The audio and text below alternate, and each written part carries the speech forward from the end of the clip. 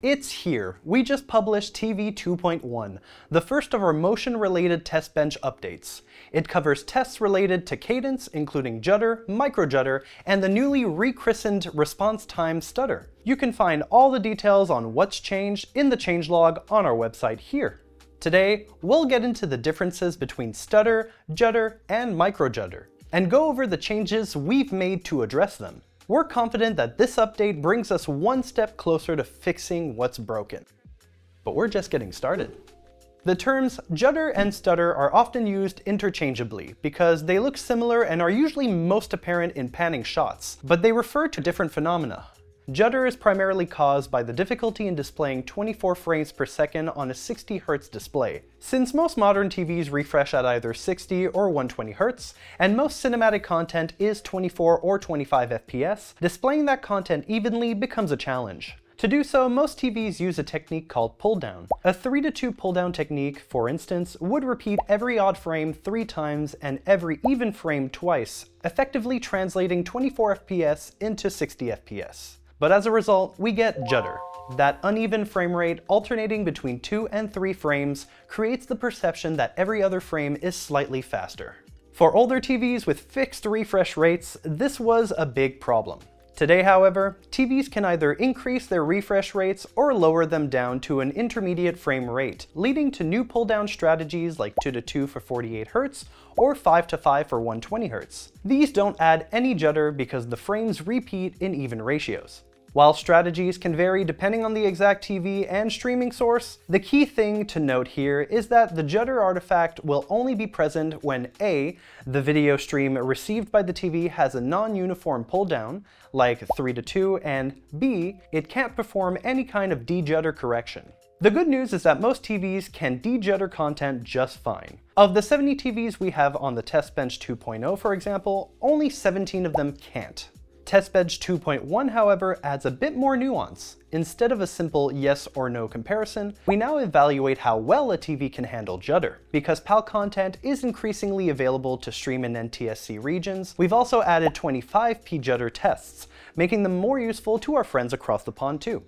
To conduct our judder tests, we play a 24 and 25 FPS video that cycles a white square through 24 or 25 slots respectively, over the course of 1 second. At the same time, we capture a photo of the screen using a 1-second exposure. If all of the boxes are of a uniform shade, that means each square was displayed for the same amount of time, indicating a judder-free and uniform frame rate. If, however, the pattern is uneven, with brighter or darker shaded squares, that means judder is present. From our initial batch of 10 TVs, only the LG UT75 failed to display 24 FPS from a 60 Hz signal, with the checkerboard pattern revealing the 3:2 pull-down process. Looking at 25p content, the results get a bit more interesting. None of our 10 TVs can de-judder 25p content via 60 FPS properly.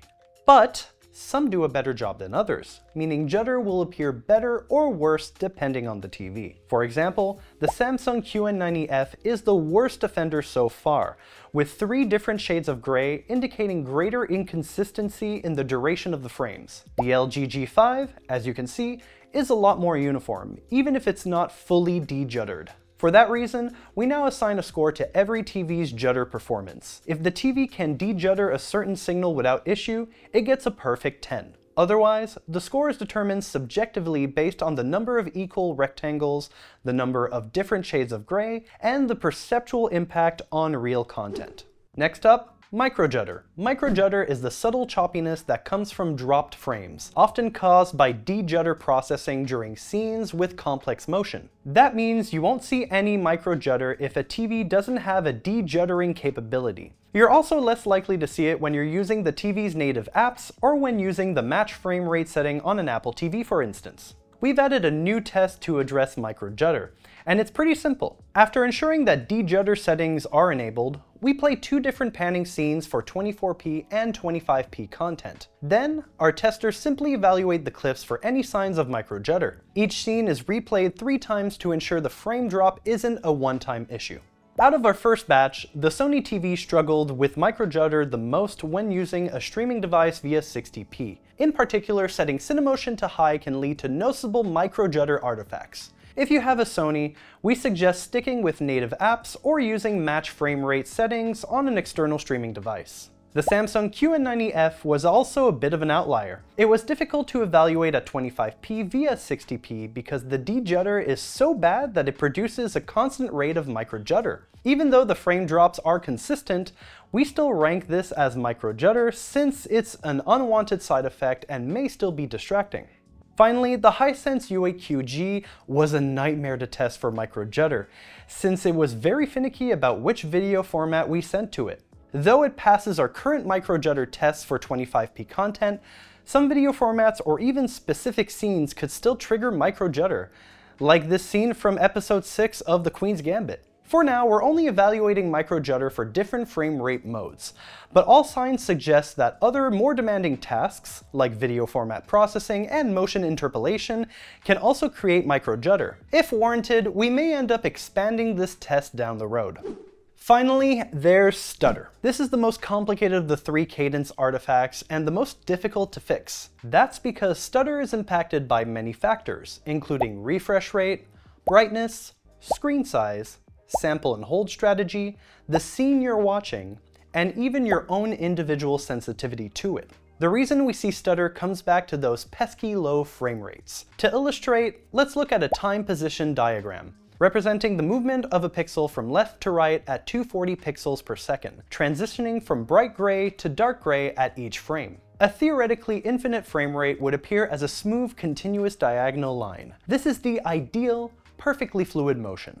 However, motion in video doesn't work that way. Movies or videos are made up of a series of static images in quick enough succession to create the illusion of motion. And when that motion is captured at lower frame rates, the perceived gap between each frame creates a stuttering effect.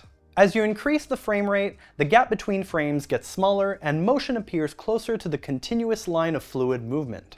CRT and plasma TVs are often held up as the gold standard for motion handling amongst TV technologies, and that largely comes down to the way they display frames. Generally speaking, the frame hold time is much shorter than on LCD and OLED TVs. Because of that, motion appears much closer to the ideal motion line. The trade-off is that these methods can also cause flicker and reduce brightness. LCD and OLED displays, meanwhile, use a sample and hold strategy that improves brightness and reduces flicker, but makes stutter much more noticeable. Stutter is more noticeable on OLED TVs because of their near instantaneous response times. On LCD screens, slower response times make for more gradual pixel transitions, which makes the position gap between each frame less apparent, especially with slower moving objects. The downside, however, is added motion blur.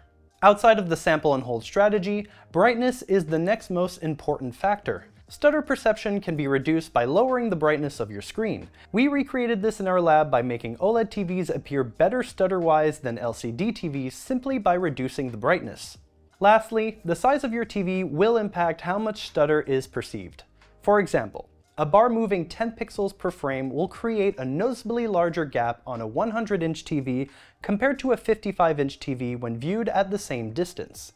In our own testing, when viewing a 42-inch OLED and a 65-inch LCD side by side from the same distance, observers tended to prefer the OLED. Beyond the TV itself, the type and speed of motion in the scene, as well as how it was recorded, can amplify the perception of stutter. When your eyes can follow the movement, the continuous eye motion conflicts with the discrete movement of the display. Panning shots that are too slow or too fast may diminish the perception of stutter. But if it's in that sweet spot of being slow enough for your eyes to track it, the stutter will be more noticeable. A lot of this is individual too. Some people may only notice stutter during slow pans, while others are bothered by it in every scene. While our tests can't account for variables like brightness, size, or user sensitivity, we've renamed our existing stutter test to response time stutter to better reflect that our test only covers one slice of the pie. The test itself remains unchanged. We calculate stutter as the inverse of a TV's response time. The faster the response time, the more noticeable the stutter. For those sensitive to stutter, that might influence choosing an LCD over an OLED. But individual experiences vary. For some, stutter may not factor into their decision at all over other criteria. So, if stutter is an unavoidable artifact of TV technology advancing, what can you do about it? Well, motion enhancement features like BFI and motion interpolation are currently the only ways to really address stutter. BFI, or black frame insertion, inserts additional black frames into the content to effectively reduce the hold time of every frame. This allows sample and hold displays to play a bit more nicely with our cognitive processing of motion to reduce the appearance of stutter. But approaches to BFI vary amongst TVs, and they can sometimes interfere with a TV's de-judder function, so you may end up trading stutter for judder. Motion interpolation, meanwhile, can be a bit of a sticky subject. Some people dislike the soap opera effect it creates, while others much prefer it to seeing any kind of stutter in their content. With minimal use, however, you can reduce stutter without turning Days of Heaven into Days of Our Lives. Ultimately, it's up to you to figure out your preferred balance between honoring the way content was intended to be displayed and enabling processing techniques that can reduce artifacts like stutter. TVs have come a long way over the past 100 years. They're bigger, brighter, and better. But our content is still largely shot using the same 24 FPS standard from a century ago. It's what gives cinema its distinctive look. So the solution is more complicated than just increasing frame rates at the expense of artistic practices. What we need is technology that can bridge the gap between high frame rates and cinematic appearance. Thankfully, there's a lot of potential on the horizon. TrueCut Motion is one tool that may suggest a way forward. It lets filmmakers motion grade their films to adjust the frame rate based on the content and movement within a scene. We've already seen it used in some recent high frame rate movies like Avatar: The Way of Water and The Wild Robot. Meanwhile, the release of Dolby Vision 2 also promises to give creators more fine-tuned control over motion and allows motion data to be embedded in content. That metadata could be used, for example, to allow TVs to automatically enable and disable motion interpolation depending on the scene. As far as motion is concerned, the future is potentially as bright as the latest mini LED TVs. But as far as what's next for us, well, we're already hard at work on Test Bench 2.2, which will address motion blur. If you have any feedback about the current Test Bench or what you'd like to see regarding blur, now is the time to chime in. Send us your comments, questions, and suggestions. We want them all. You can also read about all of the changes and our methodologies in the links down below. Thanks for watching, and until next time, I'm Marco from RTINGS.com, where we help you find the best product for your needs.